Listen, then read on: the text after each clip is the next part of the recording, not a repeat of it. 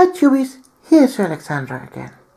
Well, yesterday I made a video about this Games Workshop color charts, and well, I guess there's a big need for you guys to discuss this topic about the new colors. Well, let's explain myself a little bit more why I don't want to use the new GW color range, and why I also not want to use the old colors of Games Workshop further along in my tutorials. Well, first of all, I have always been a fan of GW colors. You can see I've stick to the colors from the beginning on. These pots here are almost 20 years old, and they are still in use, and the color is still fresh. The quality of the paints have never let me down, so for this matter I highly recommend the Games Workshop colors. There's no downside at all. They have a good coverage rate, they do absolutely well for artistic painters like me, and also for game painting purposes. They are absolutely fine. The colors are absolutely good. The big problem the people had in the future were the price of the colors. For example, this here, this old bottle had 17.5 milliliter color in it, and since they changed to this pot size, they have always been only 12 milliliter for the same amount of for the same price in it. Since that also these colors here had 12 milliliter, and also the new ones here have 12 milliliter of volume. So the big discussion was always not the quality of the paints, it was the price of the paint.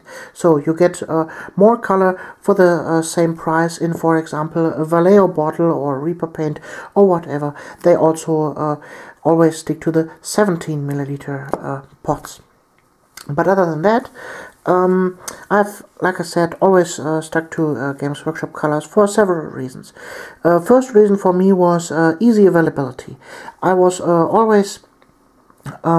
was always very easy for me to walk into a store and buy the Games Workshop colors. There were always a store nearby me, and I like to buy the colors that I can see. I don't like to order colors. I have always I don't like it. I want to see what I'm buying, and well, that's a little bit eccentric maybe, but well, so I am. And so over the years I stuck with GW colors, even that they have changed several times the paint pots or the color range itself, but it was always the same color.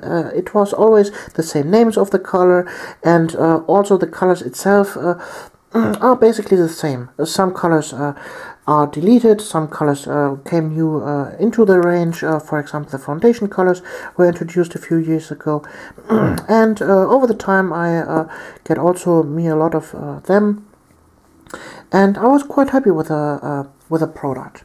But now they have completely redone their paint line, also with the names. That's, for example, one big thing I cannot understand.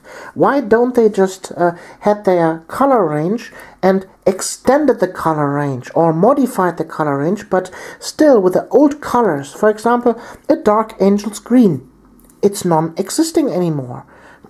So all my old paint pots here are for my painting tutorials useless, because, well, let's face the facts. I have a lot of subscribers that are fairly new to the hobby, and they want really exact measurements of the paints. They always ask me, what paint should I buy, how many drops of this and that. And for example, if I would continue to do my painting tutorials with the old Games Workshop colors they cannot buy anymore, that is not helping them at all. So I want to provide a color range in my painting tutorials that they can buy and use, so they can reproduce my art. And let's face it, the color transition chart from Games Workshop is basically nonsense. It doesn't work at all. They the colors they have put on that chart doesn't work. So, and now to the fact why I don't want to use the new colors. Well,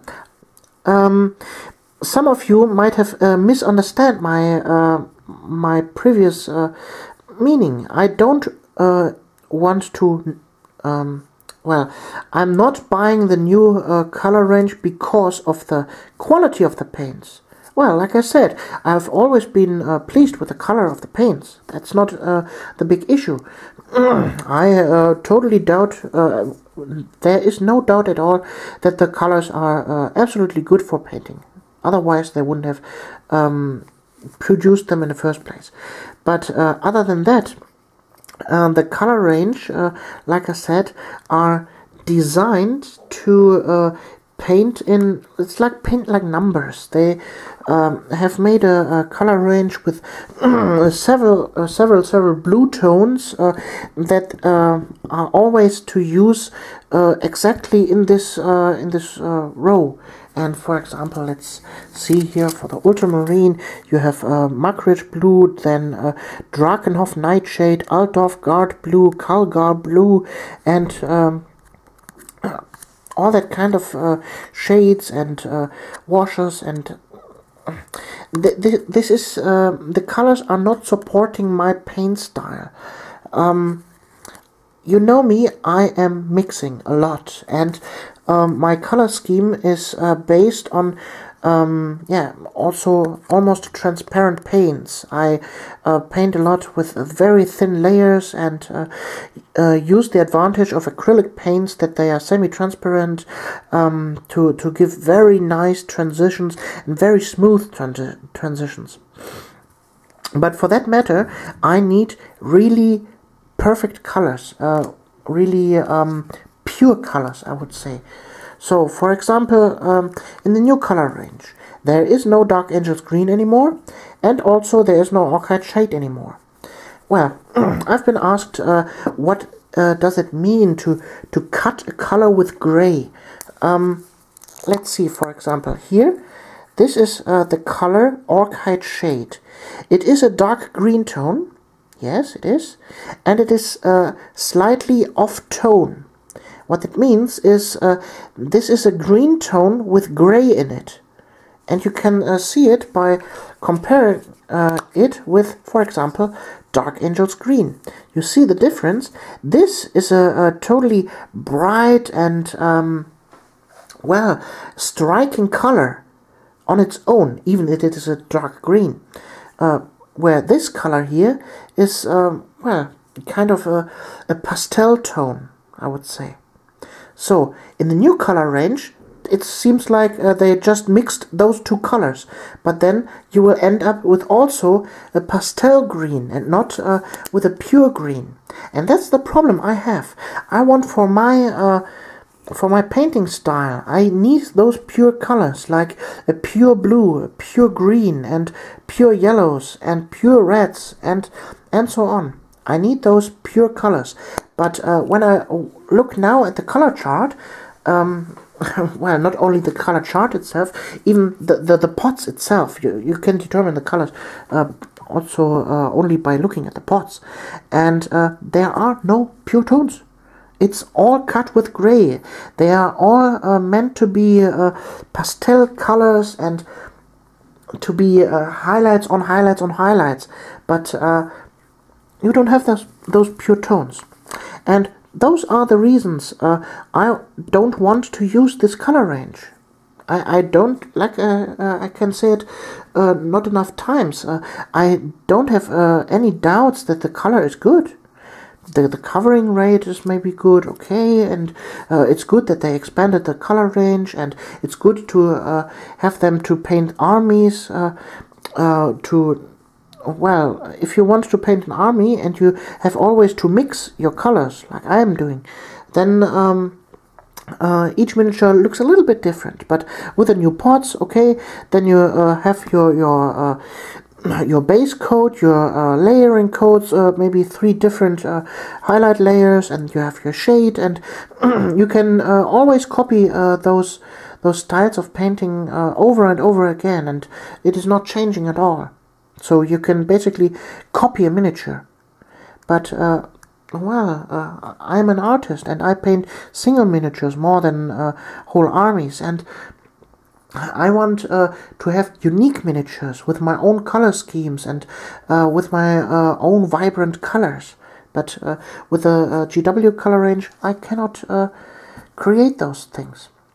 So, for my tutorials, what I will do is the following. I have found on the internet paint pots like the very old Games Workshop colors. Those are here, the hexagon pots, and before that they had round pots. The same pots that the P3 color range has nowadays.